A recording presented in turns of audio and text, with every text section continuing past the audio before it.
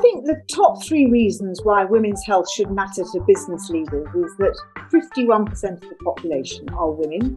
We know that women have increasingly large percentage roles within the workplace and an enormous role to play in unpaid caring roles. But most importantly, I think we can say that since most of women's healthcare needs are predictable, that we can prevent much of their ill health, and that since they're predictable, it's not unreasonable to expect the employer to know something about the things that are going to most trouble women and keep them out of the workplace or contributing for as long as possible. And that, of course, has a massive, massive impact on our economy. We've been very slow at picking up on the economic argument, and I think it's a very important one. And I think it's one that most business leaders, even if they're rather new to trying to feel compassionate about their female work employees, will really understand the importance of trying to retain good people in the workplace for as long as possible.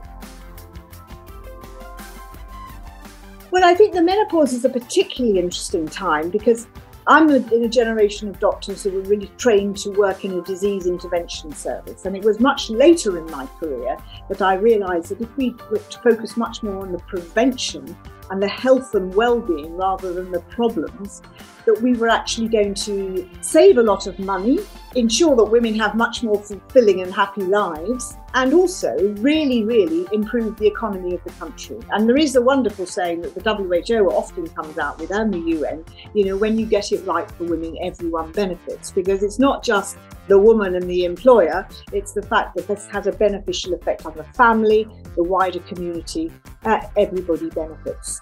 And we also know, of course, as you will be very well aware, that the most successful industries and employment companies now have recognised that when they have women on their boards and greater gender diversity, they actually are just more successful. They bring more skills come to the table. I don't think male skills are any worse or any better than female skills, but the mix is the really important thing if you want a very successful company, as witnessed by who's in the FTSE 100 and who's in the FTSE 500. It's a very, very clear distinction about the gender participation at the senior leadership roles. From the menopause, I think it's also very important because it's suddenly sort of been woken, people have woken up to it.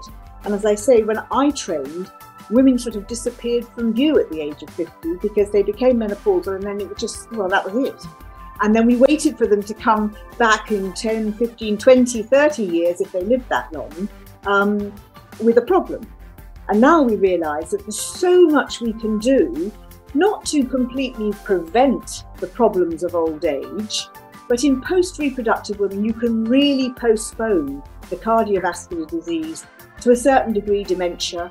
You can certainly improve mental health, and you can certainly really improve osteoporosis and frailty. And cardiovascular disease and osteoporosis and frailty are the 2 big killers. Women are not dying in droves of cancer. They're dying of these very simple and very common problems.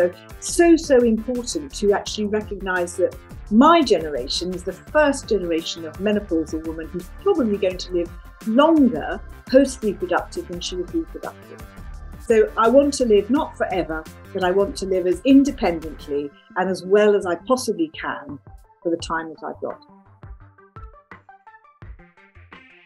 I mean, choosing 3 is quite tricky, but I want to make these a memorable thing. So I'm going to call them, well, we could call them the 3 M's or the 3 P's. I think I'm going to call it the 3 P's. So let's talk about periods. Let's keep it very simple. Periods, pregnancy and related issues about pregnancy, and the perimenopause and the menopause. It's sometimes very difficult for employers to recognise or remember, if they're men particularly, or even if they're senior women. People forget that most women have 12 periods a year for nearly 40 years of their lives. And what we heard in the Women's Health Strategy for England call for evidence was that the vast majority of women who wrote in saying that they didn't feel their healthcare needs were met, we're not talking about very complex things. They were saying they couldn't get advice about their painful, heavy periods or their irregular periods or their absent ones.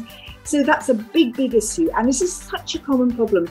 And for the most part, it's really simple to sort out, but you have to establish that there is a problem before you can actually signpost women to help.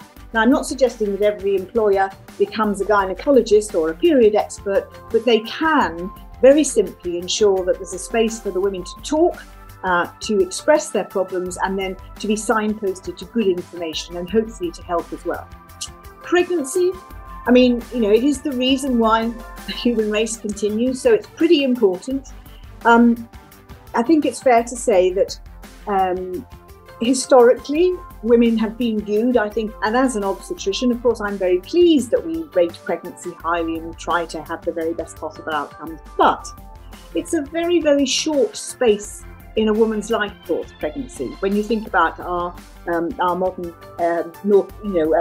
global north countries, most women have 2, possibly 3 children. It's not usually more. So that's a very short space of time, because as I often say, pregnancies only last for 9 months. Whatever happens in them, they always end at the end of 9 months. And the complications of pregnancy, miscarriage and abnormalities in the baby, these are all very, very emotional things which women find it very difficult to talk about at work, because they think they're going to be disadvantaged if they're thought to be reproductive and not in the workplace, 5 days out of 7.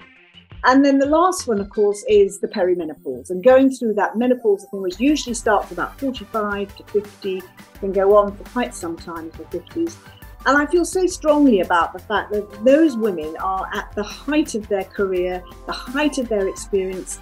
They are fantastic at mentoring others, being role models for other women, and that helps that company because we want to improve the gender balance at the senior level.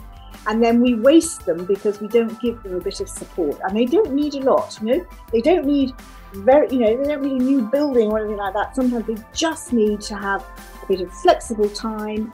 I think COVID's helped us with that, hasn't it? Because COVID has meant that we've all thought about this rather differently. They may need temperature control. They may, but most of all, the women say that they just want to feel comfortable saying that they've got a bit of a problem. And that in itself is a real step forward. And so I would urge anybody who's listening to this to go on to the Wellbeing of Women website, so wellbeingofwomen.org.uk, and look at the Menopause Workplace Pledge. And if you're an employer of women, you can go on there, sign up to the Workplace Pledge, and you can get a certificate to say you've done so.